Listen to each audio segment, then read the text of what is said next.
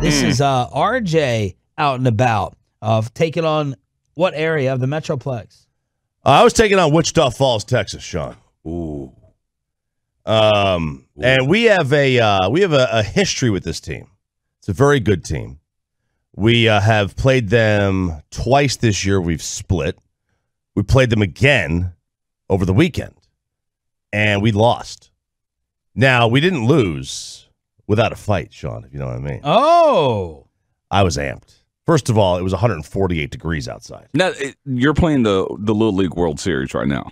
Right now, this is, my youngest is in the World Series. Okay. This was out at Rockerby. Okay, got it. So, we were staying at a very tranquil lake on PK Lake.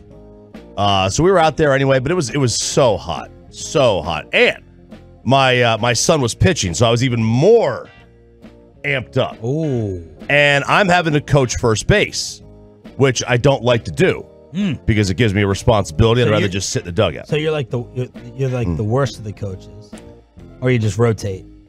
No, I never coach third. The head coach always coaches third. Okay. Yeah, I never coach. He, at least on our team, he always coaches third. Do you sit on the bench or the bucket? It depends on how hot it is. There it is. Yeah. But most of the time, I'm standing up or on the bucket. Okay. But I'm outside usually. So it's in the first inning. And now, like I said, we have a history with this. Our parents and their parents always seem to kind of get into it. Their parents, according to ours, are obnoxious, like super obnoxious. Okay. They have this one mom who is very, very loud, very, very loud. You can hear her for days. By the way, the more, I don't know. Now that I have a kid, I can kind of see how people would, the ultimate shame is you getting into it at a Little League game and getting booted and embarrassed and kicked out. Mm-hmm. And it's like, it's all about you. You're a psycho. Mm-hmm. I can maybe see how words could be exchanged between parents at these youth events. Yes. So, people say, hey, I'm in Wichita Falls. You want me to knock some trash cans over? Let me know. Sure. So we're playing the Aces. Okay, I don't care. We're playing the Aces. Oh, the Aces, good team name. I know, good team name. And they're, like I said, they're a very good team, and they got a couple pitchers that are just fantastic. But so Luca's pitching, and we're already on edge because their fans, our fans, are always going at it. And he gets called for a balk in the first inning. Balk. Okay. Yeah. And the umpire was wrong. Because he doesn't know the rules, which is commonplace. You can't. The batter stepped out, and as Rule 6.02 would say, when the batter steps out and the pitcher doesn't make the throw, it's not a balk. The batter already stepped out of the box. But the umpire doesn't know the rules, and what do you expect? That's fine. But we argue. We argue the call. Our coach goes out, starts arguing, and their coaches, all six of them. And we only have two because one of our other ones isn't there. You don't need six coaches out there. He starts saying, guys, we're on the clock here. We're on the clock here. Let's go. Let's keep it moving. Oh, he called time. And I yell out, we're in the first inning, champ. Nobody cares about the clock. Oh, no. So this goes on for like 2 or 3 minutes, and there's a back and forth going. There's coaches that keep saying, let's go, let's go.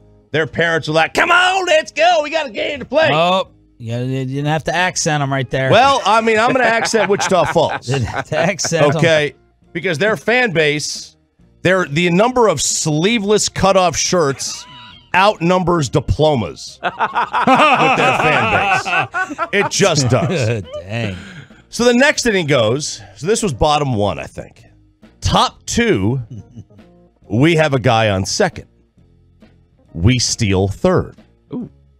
The call is safe. He was safe. Now he may have come off the bag. I couldn't tell. I was in the first base dugout. Or the first base coaching box. I couldn't tell. Their coach goes to argue the call. And I yell out, hey, we're on the clock here. Oh, mocked them. Mocked them. And then their moms were like, nah.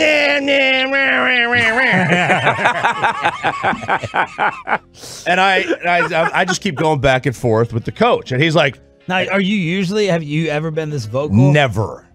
Ever. But it's because of what? Playoffs, do or die? It's because it was playoffs. It's 173 degrees outside. I'm hungover.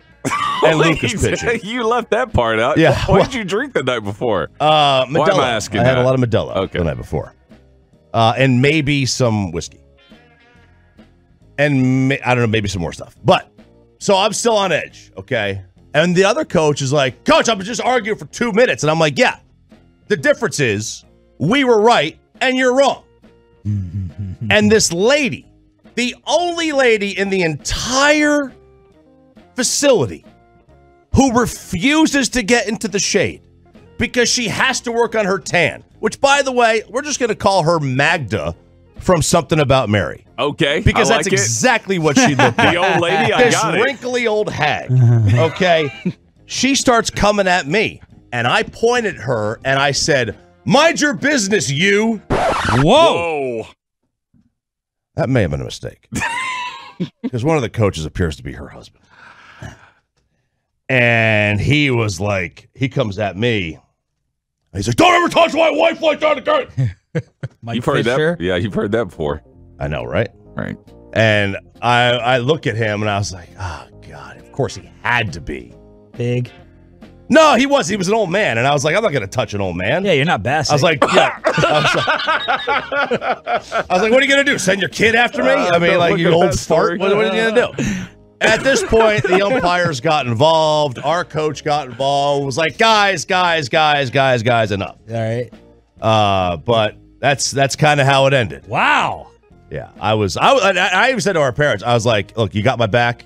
You got me. And we got walking over to the mom with the oranges saying, you got my back. Or yeah, like, because here's the problem. Like, most of our fans, like, we didn't have as many fans as they did. Because we had, like, a lot of the parents on our team were with their other kids at other tournaments this weekend. Maybe their fans just didn't have other tournaments or whatever. I don't know. But they had a lot more fans than we did. So when there was a fight, we were going to get worked. Okay. Who won? Oh, they won. They beat us. Was that, like, just bitter? How'd Luca pitch?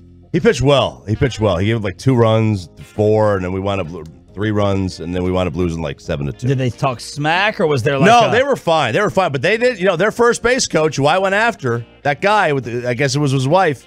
He was coaching first when the time ended, and he didn't even look at me when we were gonna go, congratulate them. He just walked right by. I get it. Like, he was an old man. I would have worked him. All right, I would have dragged him around the bases. All right, now this is the part where I come in and you guys go, shut up, Troy. How old are these kids? This is 11U. 11U, and you were going to get in a fist fight. No, I wasn't. 11U baseball. Well, yeah, game. Because, I was going to get in a fight because they sucked. Yeah, but you were going to fight at an 11U baseball game. He's setting you up for something. Yeah. No, I'm not setting you up. I'm just saying, don't you see how that's wrong? Oh, I'm not proud of it. Okay, that's what I'm trying to get to. I am proud of my line. I mean, it's great content for us. We love it. You, I think, is one of my all-time greatest lines I've ever. But you never thought that you were going to get in a physical confrontation at one of your kids' games? No, because I don't want to scar their childhood. Yeah. Because that happened to me. I was at a basketball all-star game for little dribblers when I was like 9 years old in Quitman, Texas. And a coach got in a fight with the ref. And then the other ref came back with a crowbar and cracked him over the head with it.